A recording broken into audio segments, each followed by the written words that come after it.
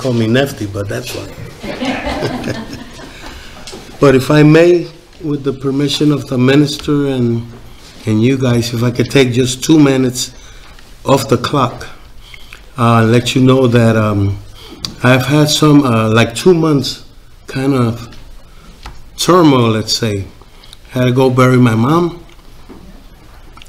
That was the saddest part.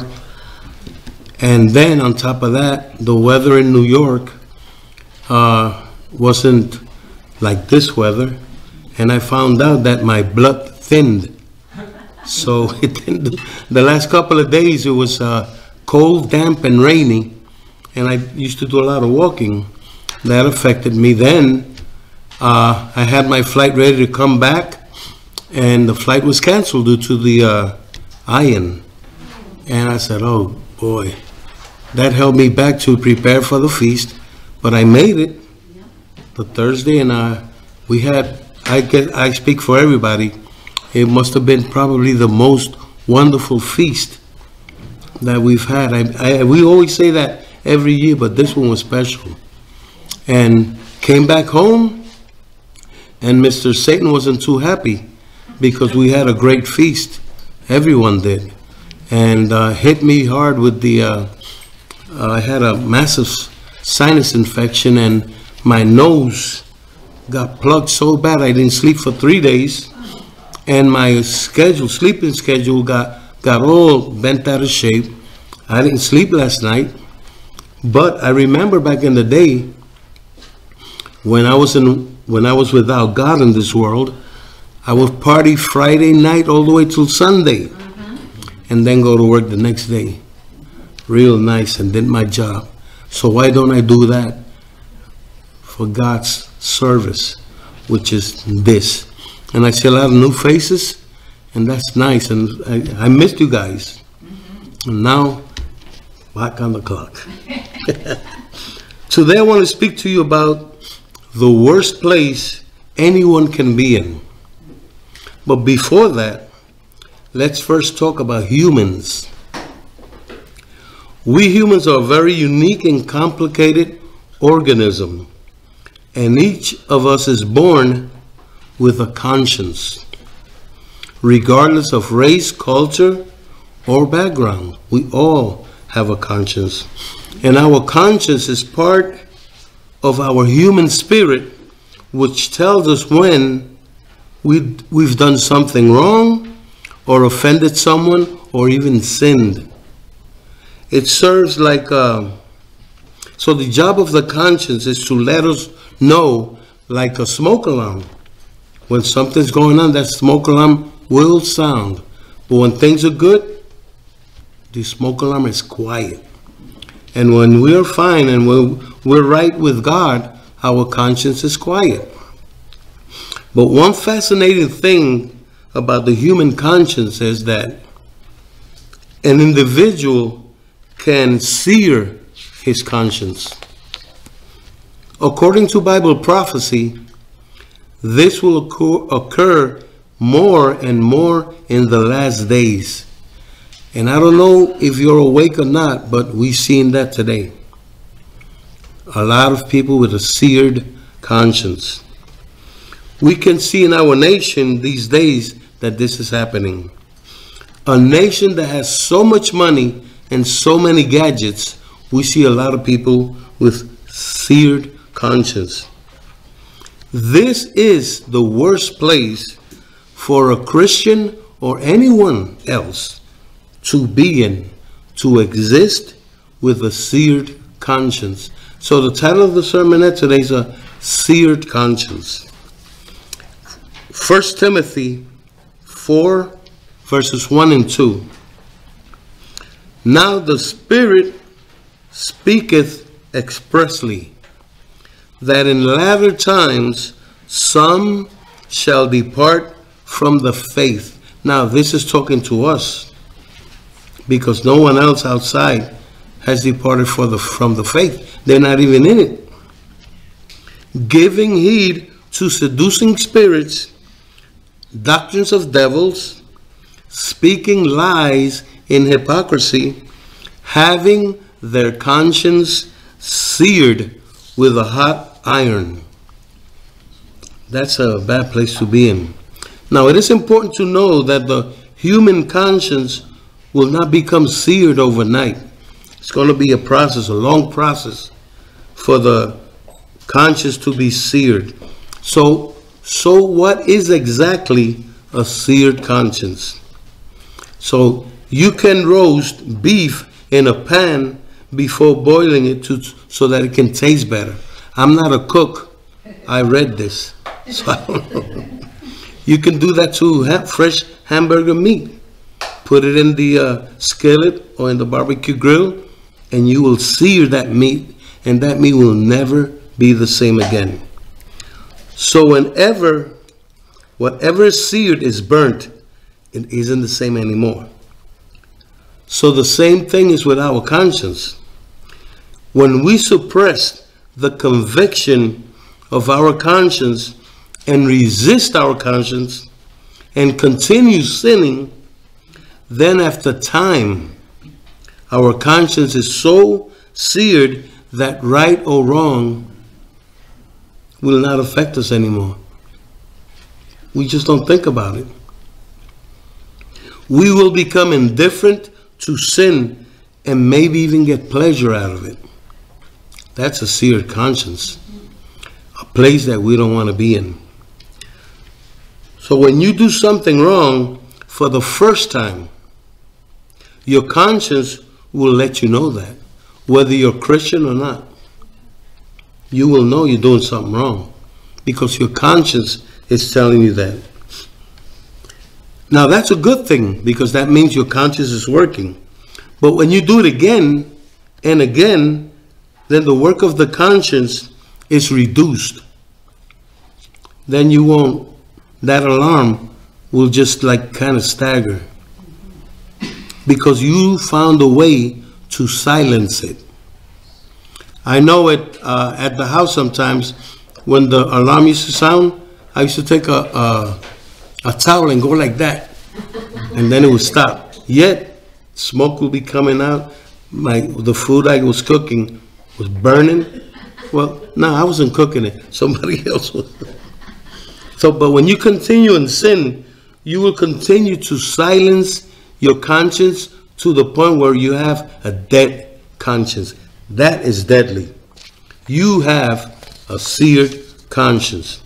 Now, before we continue, there is something we need to know.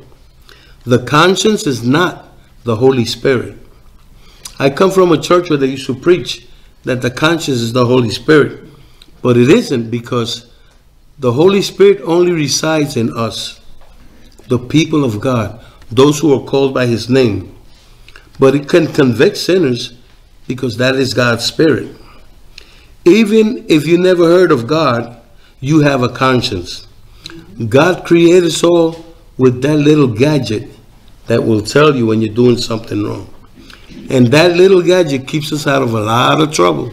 It kept me out of a lot of trouble, but not enough of it, because I didn't have the Holy Spirit. So God has made a way for all to have that inbuilt guide that tells us right from wrong. However, a person can destroy their conscience and permanently silence it. That is serious business. Like I said, that's deadly.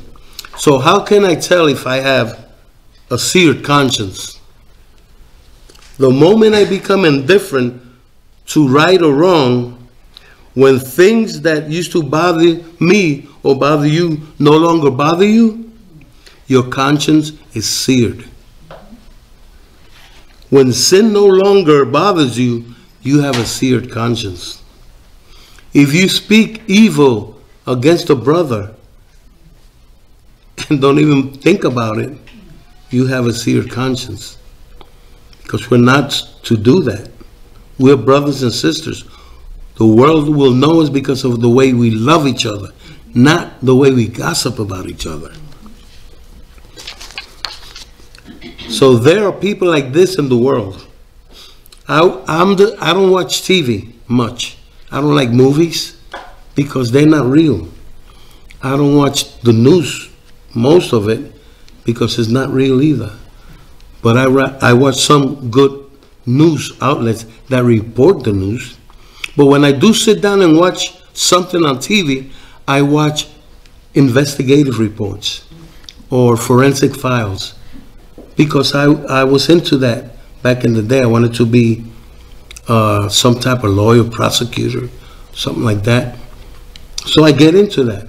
And I was reading about, watching how this man kills his wife and buries her in his basement. He got done doing that, then went upstairs and had a spaghetti dinner. That guy had a massive seared conscience. People can cause pain to others, but don't feel two ways about it. That's sad. That is very sad. I've seen people suffer because they're married to a person with a seared conscience. I know of men who go to work, commit adultery, come home, and kiss their wives as though nothing happened. Their wife is waiting for them with dinner, clean home, taking care of their kids, and they, like nothing, go back the next day and do the same. Others cheat on each other, then come home, and all is good. A seared conscience is something that you do not want to have. With a seared conscience, you know what you are like? Like a machine. With a machine, you press a button and it'll start. Press another button and it'll start it off. Has no feeling whatsoever. Has no conscience. A machine cannot love. Who wants to live with a machine? Unfortunately, some ladies do, some men do too. I know of women who are married to good men, and then they go out and put them down with their friends and say all kind of evil things about their husband. A machine does not care or empathize. How about bearing false witness on someone?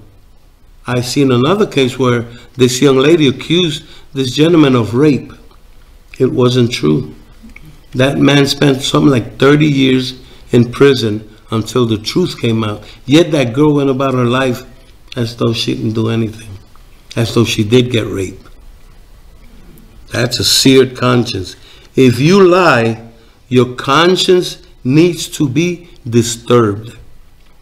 If you steal, your conscience needs to be disturbed. Ministers out there that I know personally are thieves. They take money from widows, from people that are terminally ill. They promise them healing if they sow a seed.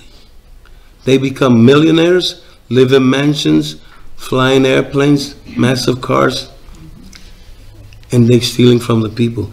Seared conscience in the name of God, they claim. A seared conscience will wipe the life out of your soul, will wipe the life out of your humanity. I used to fight back in the day, and I remember having my opponent in bad shape, hitting my opponent while he was a little defenseless, throwing back but a little defenseless. There were times where I had to look at the ref. What do you want me to do, kill this guy? I couldn't do it. I didn't have the killer instinct. But I know other friends and other fighters who would take an opponent in a corner and beat him while he was unconscious and continue to beat him. And the ref would stand there and wait till the man drops. A couple of them died. It's a seared conscience, even in a sport like that. These are the true walking dead. We Christians should never come to this place where our conscience is silenced. Because when your conscience is silenced, you're in dead territory, dead zone. Some Christians will steal, demoralize others, hurt others, and feel nothing of it. That's a seared conscience. When Christ returns to judge and to give to people accordingly, those so-called Christians with a seared conscience will not escape this. They will not escape the wrath of God. The life of a Christian should never come to this. Don't think this only happens to unbelievers with a seared conscience. Just because we are Christians, we don't automatically have a clean conscience and a good conscience and do things right all the time. We need to watch our lives. We need to watch what's going on and growing inside of us, in our lives and in our conscience. So, brethren, the big day draws nigh. Let's not ever come to this place, a seared conscience. Have a great Sabbath, and so nice to see you again.